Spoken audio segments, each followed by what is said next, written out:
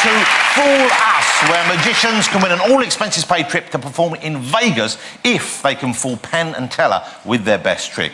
It's time now to meet our next performer. John Allen.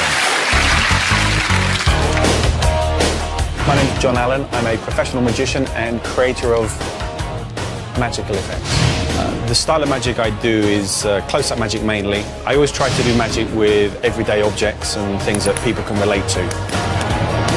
The trick I'm going to be doing tonight is very dangerous. I don't think anyone's died yet from doing it, but it has caused a lot of injuries, and hopefully I won't be added to that list.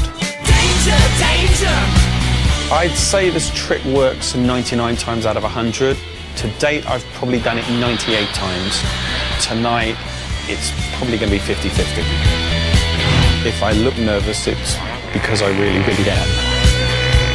The sort of reactions I get when I perform this, I've had people screaming, people just not wanting to look, and some people wondering if I'm actually a sane human being. That I never let on.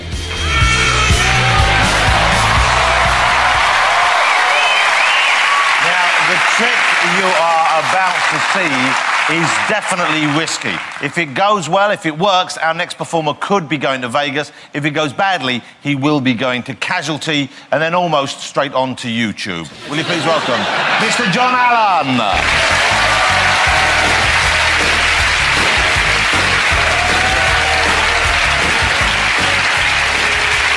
Thank you very much. Thank you. Are we in control of our own fate? Clearly, for me tonight, the answer to that question is no. But are any of us in control of our own fate? Because every single day, we rely on other people for our own safety. Whether it's other drivers on the road, the chef who cooks our food in the restaurant, or even the person who secured the studio lights to the ceiling above your heads. So let me explain what I have here. Inside the first 3 bags, I have a block of wood. Now, the reason for the block of wood will become apparent in a few moments. In the 4th bag, there is another block of wood, but as you can see, I've drilled a hole through it. The reason for that is this: a solid 6-inch stainless steel spike. Technically, it's a nail, but I do like alliteration. Now, I need someone to verify that this is in fact sharp. So, the lady just on the end there, your name is? Sophia. Can you come up and join me, please? Give her a round of applause. Thank you for coming to help. Thank you. Sophia, could you just slam your... Actually, don't slam your hand down. That would be quite silly. Could you just tap the palm of your hand just on there very gently? Is that sharp? Yeah? Good. Now, the nail goes into the bag. Yeah? Happy? Yeah. Good.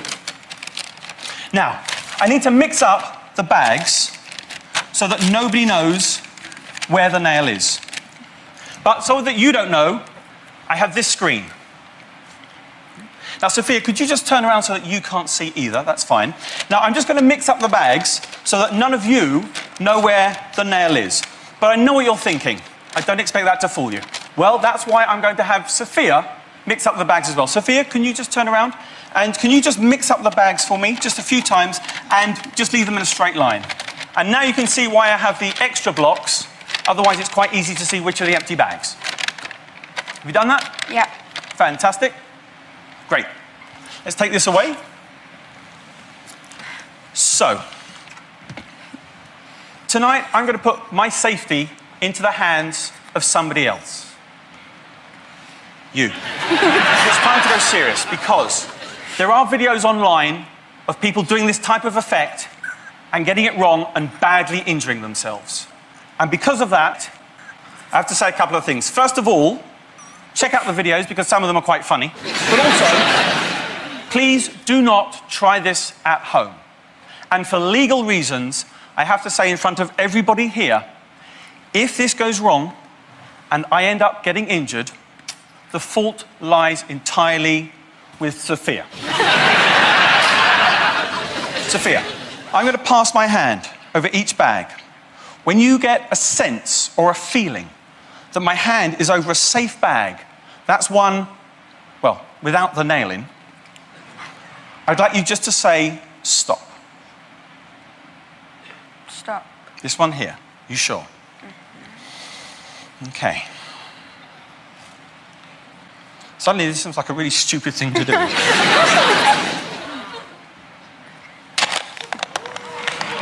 One down.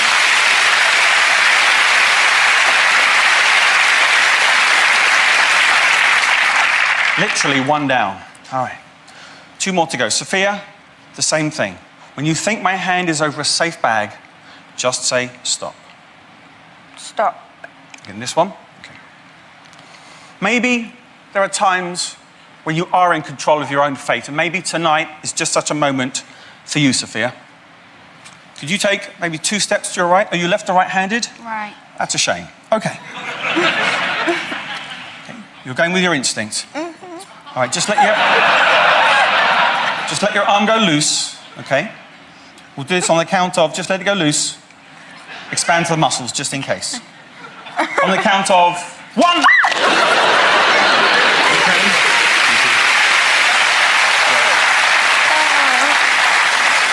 Sophia, I promise that I will do this one. Okay. All right. For the final time, when you think my hand is over the safe bag, you get that gut feeling, just say stop. Stop. That's it? Okay.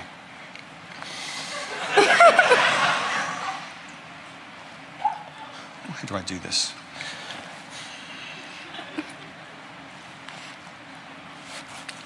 Sorry. Yes! Thank you very much indeed.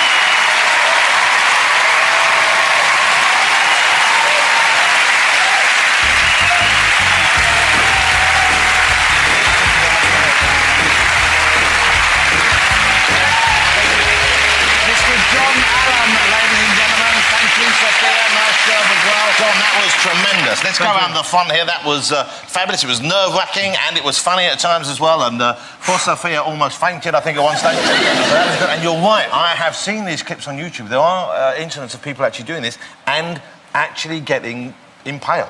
Yep. I mean, for real, I've seen these things. I don't know if they do it the same way as you. I don't know why that happened, how that happened, but has it ever gone wrong or nearly wrong for you? It hasn't gone wrong yet, but as I said, there's always that inherent risk of something going wrong. Yeah, yeah. And when you do it, when you had Sophia's hand and you pushed it down there, is there a moment where you think, A, I might have got this wrong, and B, thank God it isn't my hand?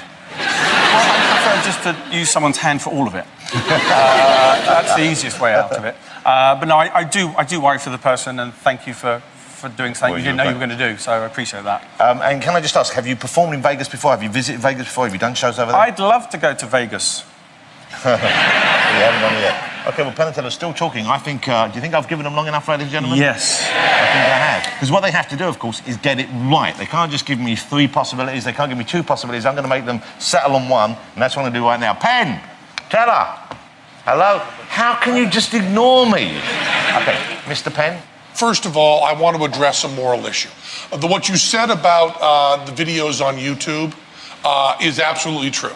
There are people that have done tricks similar to this who have been injured doing it, and I want to just state very strongly that magicians that do things that are truly dangerous are immoral. That's wrong to do, and I'm hoping that the producers would never allow this on this show, and I believe they would not. That having been said, we don't think there's any chance involved in this whatsoever. Teler was expecting through the whole trick that you had nails in all 4 bags and you were going to pull it up from the bottom and hook it up from that. You didn't do that. I believe, and I could be wrong, that I saw after you did the kind of faux praying gesture on the last bag and came down, I believe your right hand went out of sight.